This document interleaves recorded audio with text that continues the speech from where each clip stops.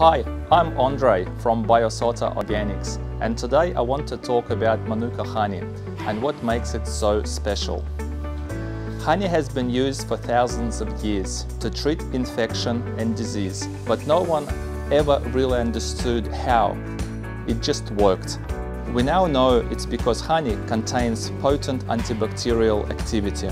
But there is a common misconception that honey is just a standard generic product, when there are actually hundreds of different varieties. This is because bees visit different flowers to collect their nectar, and each flower creates its own individual taste and texture. And although all honeys have some level of antibacterial activity, Manuka honey is quite unique. It contains specific chemical that comes from the nectar of Manuka bush. It's called methyl glyoxal, or MGO, and it makes a big difference to the medicinal quality. MGO also needs another chemical to help reach its full potency. This is known as Dehydrocetone, or DHA.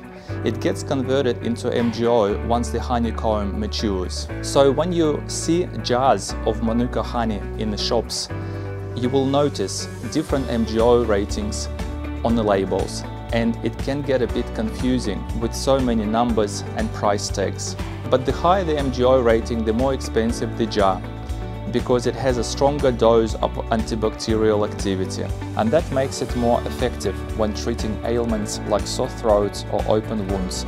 The less MGO, the less effective it is for some conditions. So I hope you've enjoyed watching this video, and we look forward to sharing a good health with you. Thank you for watching.